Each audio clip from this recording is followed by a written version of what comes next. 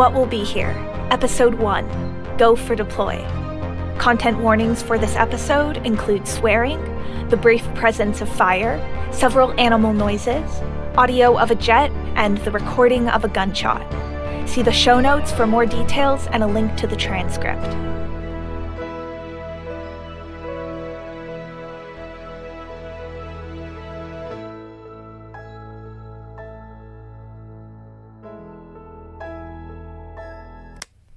Hello? Hello? Hi. Hi, Jules here.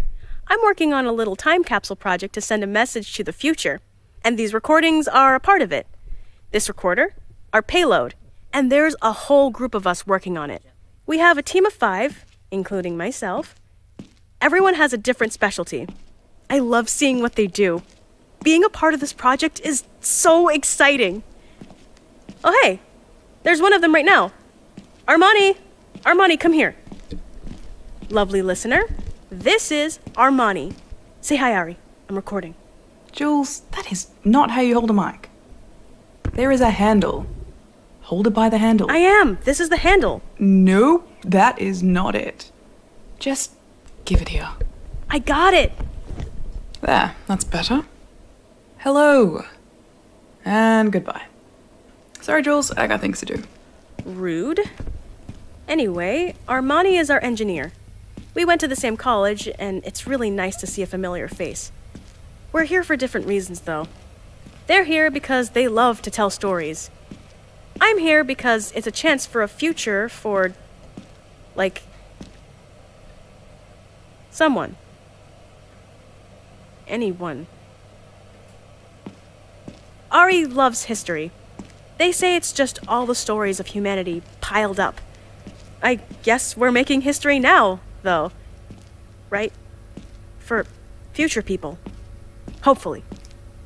Armani talks about their family a lot. There's a lot of love there, and I think it's hard for them to be apart. It's weird for me, because my family isn't close.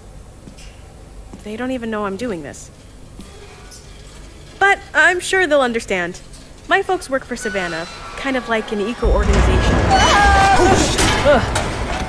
Hi there. Oh, what the fuck, Kay? Dane, language! Why? Were you in the vents? Are you trying to get killed when they collapse under your weight? I was doing repair work. Repair work? Repair work? On what? The hole I made in the vents earlier? Oh, for fuck's sake, Kay. Dane! You're not my mother's. It's good to be polite. Come on, say hi like you mean it. Hello, motherfuckers. Why do I even try? Wait. You're recording? Don't mention I fell out of the ceiling. Will we even have a ceiling left when you're done? Will we even have a ceiling? Of course we'll have a ceiling. All right, Kay. Sheesh. Let's make sure you didn't break anything. Do you need my help? I've got him. I'm fine. I'm fine to continue, whatever this is. Why are you carrying the mic around anyway? I'm doing introductions. Weren't we going to record our own bits, or no? Armani's gonna lose their mind if they see you carrying the mic like that. It's fine. I already ran into them. And? They still have their mind, I promise. Okay. Well, that's one way to make an entrance. So that was Dane, who is our physicist, and Kay, our mechanic. Don't let their straight-laced fashion sense fool you. Kay is a troublemaker. I can't believe they were in the vents in an Oxford shirt with a perfectly pressed collar. Kinda sums him up, actually. And Dane is nice. He's smarter than most people give him credit for, but he hides it by cursing like a sailor, as you probably noticed. It's a terrible habit. On the plus side, though, he's actually pretty handsome. I mean handy. He's handy to have around because he's a valuable member of the team. He's our physicist, so a lot of the schematics and such depend on him, and so, yeah. Last stop, so to speak, the final member of the team, is Suri. She's our supply guy. Any and all equipment comes from her, by some frankly mysterious means that I'm just never going to ask about. What? I'm doing a meet the team bit so everyone knows who we are. Ironic coming from you. I don't know what you mean. I guess it's not a shock that you want to record everything we say and do. Just like Savannah. Come on, Savannah isn't that bad. Do you believe everything your parents tell you? My parents have nothing to do with... I'm really busy setting everything else up, so... You know what? Fine. Yeah. Okay, I'll get out of your hair. Hey, Jules.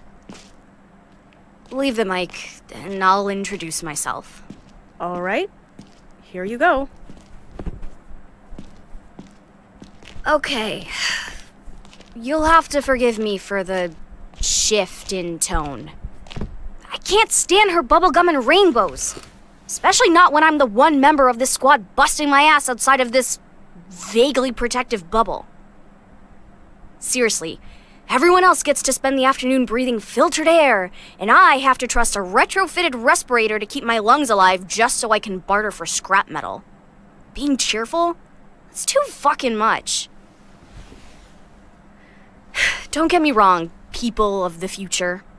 It's what I'm good at, and I'm proud of that. I mean, there'd be no rocket to send into space without the scrap metal, so it's not like you have to be a rocket scientist to build a rocket. Never mind. Dane practically begged me to help with this as soon as he joined the team, and that's like the whole point of being siblings, isn't it? We've always been pretty close, but I just cannot believe that in addition to sourcing materials, Jules has decided that I will also tell my life story to people who may or may not ever exist, and who, if they do, might not be human. You want aliens to learn about what humanity used to be from my stories? Really? Well, at least they're a lot more realistic than anything Savannah publishes. I don't fit into the Savannah mold in more than one way. I'd rather stay under their radar. So I, to put it lightly, am not a fan of someone with Savannah connections asking me to compromise myself. I'm giving her the benefit of the doubt and assuming she just doesn't know any better, but jeez. I know that in theory, we're all taking the same risk. We're not exactly supposed to be building a rocket in a secret underground lair. But damn it, if anyone's gonna get caught here, it's definitely gonna be me. Probably carrying mysteriously unbranded Savannah-like wire. Or setting up an exchange for aluminum and suddenly I'm in the back of an unmarked vehicle that was actually an undercover Savannah cruiser because my contact didn't bother to check if he was being tailed. I'm more than glad to help Dane and his friends, but I hate that someone who thinks that Savannah isn't that bad expects me to share a lot of details. But since I've got this recorder, I might as well share something. I've actually started thinking about it all from a different angle. I mean, everyone besides Dane and me sees all of this on a sort of metaphysical level or something. I'm trying to get there with them, you know? So I'm treating this entire scheme as a really complex art project. And at the moment, I'm gathering up the art supplies. And even though I'm not the one with the grand vision, I'm trying to trust that it'll be something great in the end. Creative types have to believe that, or else we wouldn't finish anything, you know? That's how creating something always works. Like, the end product is still a long ways away, but you just have to convince yourself that it is going to be beautiful. And worth it. It's gotta be worth it. But for the time being, I'm still not so sure about putting my signature on this particular piece. So, sorry aliens, or whoever this reaches. My name is Suri, and I'm the parts guy. And that's pretty much all I'm willing to tell this machine about me for now. Okay, now that someone with proper mic handling technique is here, let me tell you what you're about to listen to. It's a welcome message, of sorts. A hello that we'll send out across the universe. It'll include sounds, pictures, and recordings from us, from all of us, detailing life here, in the hopes that... I don't know. In the hopes that someone out there will find this and know what was here, after we're all gone. With this, they'll know the actual account of what's happening here on Earth, in contrast to the messages that have undoubtedly been sent out already. I've included a few of my favourite sounds, plus a few that I think are important for posterity's sake. There's the sound of wind and rain, crickets and frogs, the sounds of traffic and tools, of Mama making halva while Dad brews tea, thunder and gunfire, my brothers and sisters, nieces and nephews laughing and playing in the sun, the sound of drones flying overhead,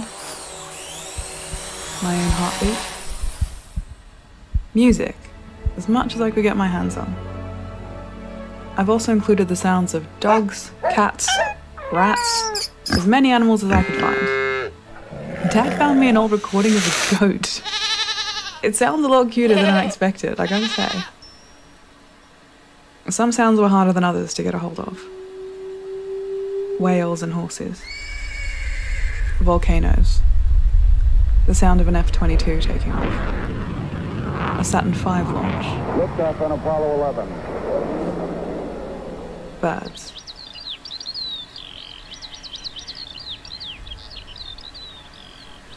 If we've got the room, I'm going to be including some holograms. Old pictures of what was here. Pictures of the underground and the city stacked atop it. A half-dozen types of flowers and trees. The sun, in all its glory.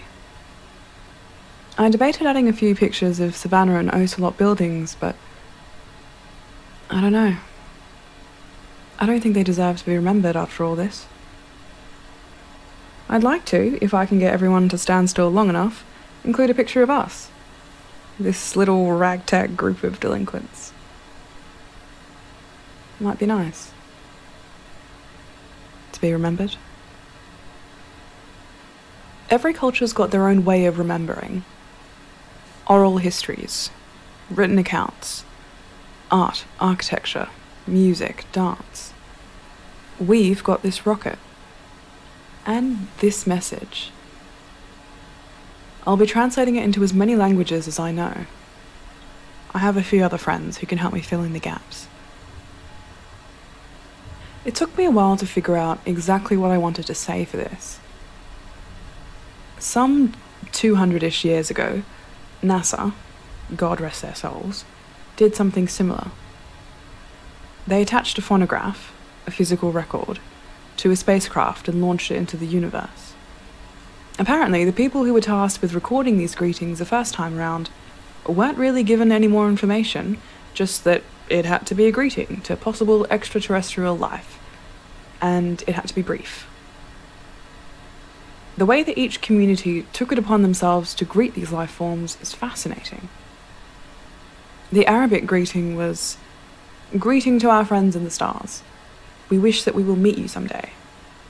Whereas the people from Fujian, a Chinese province, said, "Friends of space, how are you all? Have you eaten yet? Come visit us if you have time." The Japanese just wrote, "Hello, how are you?" While the Hittites, who were from present-day Turkey, simply said, "Hail." Nepal said, "Wishing you a peaceful future from the Earthlings." Sweden, I think, is one of my favourite responses. They wrote, "Greetings from a computer programmer and the little university town of Ithaca on the planet Earth." Each message says so much within so little, and I want this message to be perfect. A perfect representation of who we are as a people and the history that has shaped us into what we are today. So, what do we say? What should this little ragtag group of delinquents, hobbling together a rocket ship in a not-so-secret underground bunker, say to the world outside our own? What can we say to them to not only communicate that we are likely no longer, but that we want to be remembered for the good in our world once we're gone? After a few weeks of obsessing about this, I think I finally landed on a message that works. Please remember us, not for what was here, but for what will be. Peace, love, family. Now and forever. What the hell is this? This isn't a mag drill, is it? Oh! I have to say something. Jules is gonna throw a fit if I just leave the recorder in here for 6 hours after she explicitly said, "Hey Kay, could you record something for the rocket?" It's not like I'm gonna get kicked off the team for not recording something on day 1. I can do it when I get to a break, it's fine. Alright, Jules, I will record the message for you as soon as I finish these rivets. Hey, did you say something? Shh, I'm not supposed to be in the ducts. Don't tell Jules I'm disobeying a direct order from our de facto commander. And Jules, when you eventually listen to this, because I know you're gonna do a last-minute check right before we launch, you're gonna thank me for being in the ducts all the time. Start countdown for apology at T-minus 2 hours. Okay. We're all good, Jules. Now, where was I? Right. The last great hurrah before we get cut off from communicating with you ever again. Well, my name is Kay, and I'm going to tell you about our funny little species while I ate lunch. Speaking of which, it is my pleasure to introduce you to the greatest culinary cooktop humankind has ever created. The hot steel vent. Well, no need for that canister anymore. No use having a torch attachment on your wrist gear if the fuel canister is empty. So how the hell did we get here?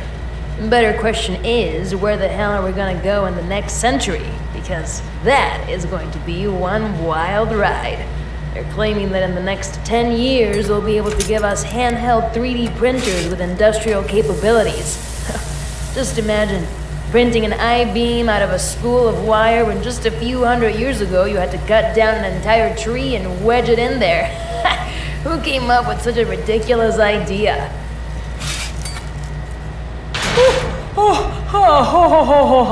Hot, spicy sandwich. Ooh, let the sandwich cool off, Kay. You can't just eat it right off the cooktop. Whew. So, where was I? Humanity. Heroic and miserable inhabitants of the planet Earth and inventors of the miraculous device known as the motor. Also known for some stupid stuff like the invention of fascism, gelatin-packed meats, psychoanalysis, and the now non-existent Ohio. So, how did we survive into our modern futuristic world? Listen, I'm genuinely not sure. Rumor has it that guilt has something to do with it, but if I'm being perfectly honest, I think it's spite that has been a much bigger motivator for us. Speaking of which, did you know that certain persons in this little group are profoundly annoyed by me using an angle grinder in a suit? I really don't care. I specifically got a fire-resistant fabric blend so my work clothes weren't so obviously work clothes, but apparently it's dangerous and going to propel me to screw something up. Seriously, you would think that the person who has been working with mechanical stuff since they were 4 would be better qualified to be the judge of tool usage than a physicist or a chemist. Could I make that repair with a smaller tool? Yes, but that wouldn't be as much fun as using an angle grinder. And besides, it matches my tie. So, that's really all you need to know about humans. If you tell us we aren't allowed to do something, that's the very first thing we're going to do. Well, Jules started this, so I assume you've already heard about who we are and what we're doing. Yes, great, wonderful. But I'm pretty sure she left out a lot of the background. The Earth is fucked. It's broken, and it's awful, and it's tearing itself apart. And there's nothing any of us can do to stop it. Where do I even start? Where did it even start? I guess Savannah's the answer to that. Companies combined and merged until there were only a few of them. Pomegranate, Ondatra, Crim X, Ocelot, and Savannah. And then Savannah devoured the others until they owned, well, everything. These days, you can drive your Savannah brand car to your Savannah-owned apartment and make that dinner you bought at the Savannah-run grocery store in your Savannah-made specialty oven. Our lives are run by a fucking corporate monolith owned by the world's most powerful piece of shit. You can bicker over brand names all you want, but you only get the illusion of choice. Boulder Pop versus Funzo comes down to a difference of can color. The soda is made in the same factory. Savannah Soda, or whatever their marketing think tanks decided to call it. So, Dana? Fuck if I know. Savannah makes the shitty off-brand goods, the luxury name brand goods, and all the shit in between. I came out of college with a shiny degree and a lot of determination. But even the best little startup couldn't compete. We either got crushed or, well, absorbed. So, I either had to work under gout no core or not work at all. And the choice was pretty damn clear. I did the nonprofit thing. Worked as an organizer. Tried to get the powerful people to care about the consequences of their actions. It's not physics, but I was fucking good at it. But that didn't matter. The game was rigged against us. And by us, I mean humanity. Fuck, I think we weren't even players in this metaphor. The real players, like Gout? Actually, mostly Gout. I hate that son of a bitch. Get away with things so much worse than murder. He can pollute entire rivers with his factories and burn cities to the ground with his weapon tests. And cause goddamn earthquakes with his strip mining. He may not have personally caused last season's hurricanes, but he sure made a profit off of it. I have the financial records to prove it, but Savannah owns the news. The thing is, though, I think they know about the consequences. Savannah knows the numbers as well as I do. They've done the fucking math. They just don't care. The world is dying because people just don't care.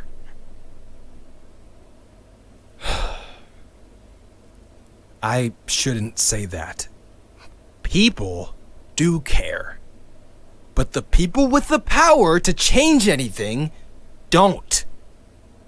And so we're here in this fucked up, crumbling world, just doing our best until we die. So many of us are dying. What's gonna be left when we're all dead and gone? What will fucking be here? I think it'll be ashes.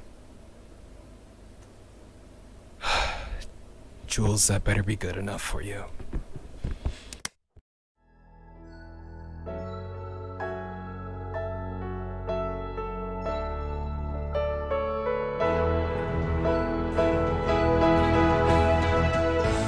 This episode was written by Brad Colbroock, Chandler Harrison, Cole Burkhardt, Dee Reese, and Tal Minear, with script editing by Evan Tess Murray. It was directed and sound designed by Tal Minear, and features Jonah Lune as Jules, Kathy Yousef as Armani, Vico Ortiz as Kay, John Y. Kamara as Dane, and Sahar Iman as Suri. The theme music is by Benny James, and the transcript is by Caroline Mincks. What Will Be Here is primarily produced in Long Beach, on the stolen land of the Kizh Nation.